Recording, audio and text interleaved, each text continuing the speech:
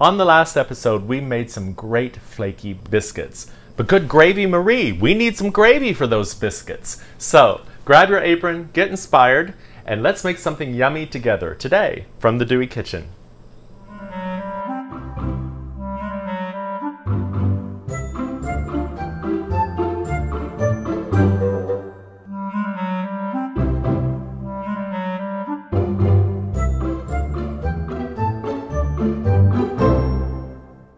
Today we're going to make a basic cream gravy.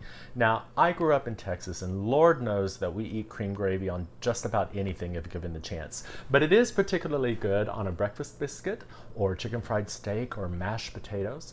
So before we get started and head on over to the stove, here are the ingredients that I like to use to make a basic cream gravy. 1 cup chicken or vegetable broth, 1 cup whole milk, 2 tablespoons of all-purpose flour, salt and pepper to taste, and some optional items include Tabasco sauce and sausage. There are a lot of different ways of making gravy, but here's how I do it. And we're going to start off by adding our chicken broth right into the skillet. Now maybe you haven't roasted or boiled a chicken in a while and you don't have any fresh chicken broth. That's perfectly fine. You can use store-bought broth, or in a pinch you can use something like Better Than Bouillon. Just make sure you always follow the directions on the label so that your broth doesn't turn out too salty. I'm going to turn that on and we're going to heat that up to a boiling point. Now, while that is happening, here's what I'm going to do. I'm going to take my milk and I'm going to take my flour and I'm going to add my flour to my milk and I'm going to take my whisk and I'm going to mix this together really well at this point. Now, a lot of people will put their flour in at different times within the gravy, but I like to do this because it prevents you from creating gloppy gravy. Nobody wants lumps in their gravy.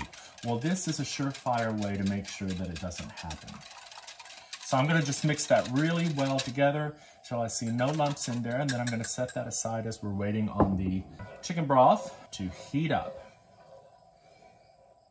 At this point, you can go ahead and add some seasonings to your chicken broth. I like to add quite a bit of pepper when I'm making cream gravy.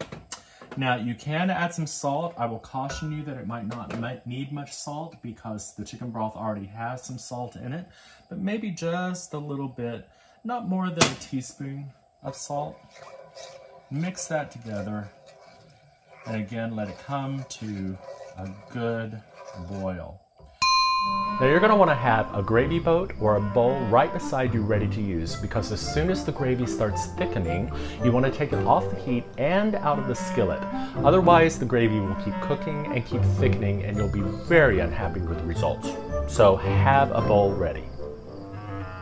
Okay, this is simmering pretty good now. So I'm going to add my milk and flour mixture right in there. And I'm going to take my whisk and I'm going to just start working this and whisking it and mixing it all together. You can already see how beautifully peppered that is, which is important for a cream gravy. You can always add more pepper and season a little bit more to your individual taste.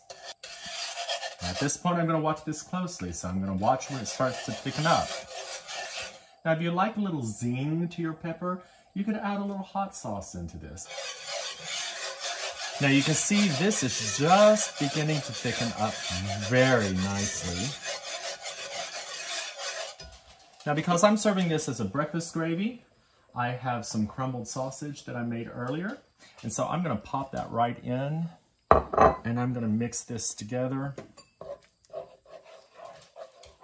while it continues to cook and thicken up a little bit. That is coming together very nicely. If you feel like your gravy's not going to get thick enough, you can always take a little bit of water and some more flour, mix it together, make sure there are no lumps, and add it into the mixture. Okay, I think that that is nice and thick. I'll take it off of the heat now.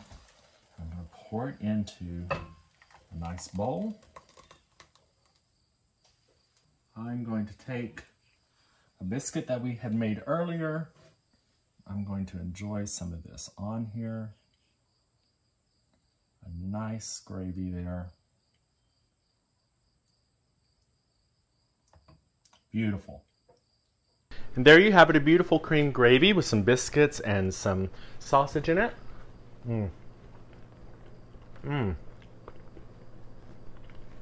That is good. That is comfort. All right. Excuse me. If you enjoyed today's episode, make sure you subscribe so that you know when the next episode is. And we'll see you next time on From the Dewey Kitchen. If you tried this recipe, great job, and we want to know how it turned out. So send a photo of your results to I tried it at FromTheDeweyKitchen.com, and maybe you'll be featured on the next episode.